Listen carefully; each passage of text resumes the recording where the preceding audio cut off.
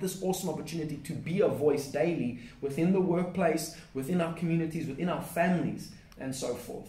And I hope that this encourages you to realize and to know that the King actually has one more move. This country has not gone to the ditches. God still has a plan for this nation. If you go and look and see all the prophetic words and prophecies that were spoken over South Africa, that she's going to be a trumpet into the rest of the world. She's going to be the breadbasket of Africa. So many incredible prophecies, and we're not seeing those come into fruition yet. We're seeing glimpses here and there, but yet there's something so beautiful about this place, and we can genuinely make a difference within this country and make an impact for the glory of God with the life that all of us live. And I mean, some people think it's like, okay, does that now mean I must start like a non-profit, or does that now mean I must become a pastor? It just means like wherever you find yourself, just be a blessing there.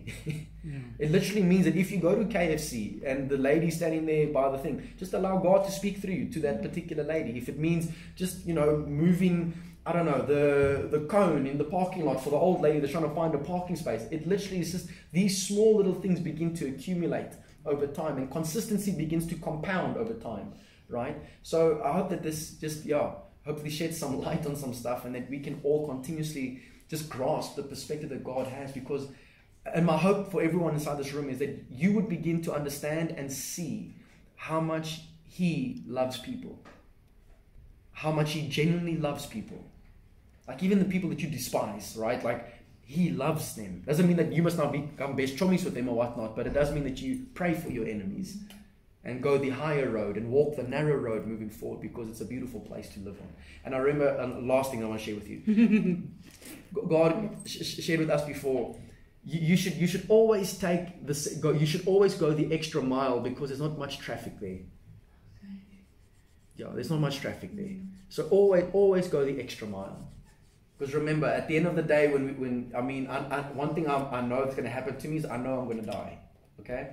And that's the case for every other person. That is a part of how life works. And what's fascinating about funerals is that they don't say how much money was in your bank account. They don't talk about what car you drove.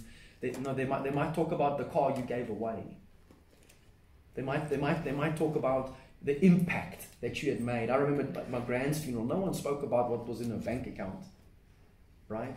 Nothing wrong if there is a tremendous amount of stuff in your bank account. I think all of us would love to have that happen, right? But it's about the impact that you leave.